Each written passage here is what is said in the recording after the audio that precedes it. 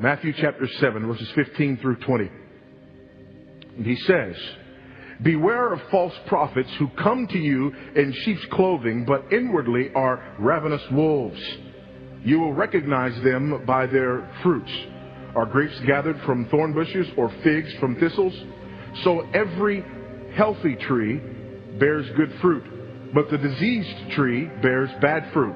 A healthy tree cannot bear bad fruit, nor can a diseased tree bear good fruit.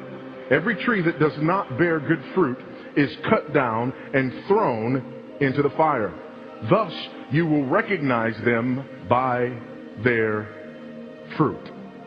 And in 2 Peter chapter 2 and verse 1 we read, "But false prophets also arose among the people, just as there will be false teachers among you, who will secretly bring in destructive heresies, even denying the master who bought them, bringing upon themselves swift destruction." So again, this is not an isolated incident here in the Sermon on the Mount. Somebody's identifying an individual as a false prophet, and we just kind of go, well, no, that person's not a false prophet, because they actually stand up and they use Bible verses.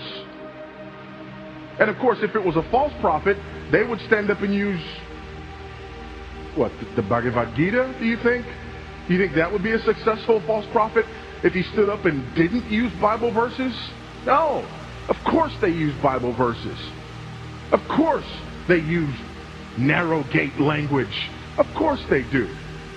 And what they do is prey on individuals who are biblically and theologically illiterate.